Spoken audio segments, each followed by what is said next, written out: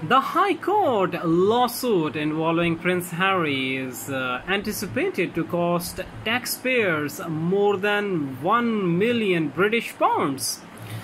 The expense of Prince Harry's High Court battle to obtain police protection in the UK is expected to cost taxpayers over 1 million British pounds. His current costs are 5,02,236 British pounds. His appeal against a court verdict cost an additional 500,000 British pounds. The court went on to decide that enabling wealthy to afford their own protection services would establish an unfavourable precedent. As a result, Harry will have to pay some court expenses out of his own pocket, estimated to be approximately 10,000 British pounds.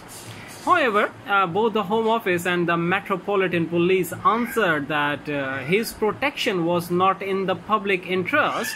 Sorry for the background noise. According to The Sun, the monies would not be returned to the Home Office owing to an unfortunate loophole. Harry and Meghan Markle formerly stood down as royals almost 3.5 years ago. This news follows the announcement that Meghan's popular Spotify podcast Archetypes would not be renewed for a second season. Harry can be seen talking about his memoir sphere. Link is in the description.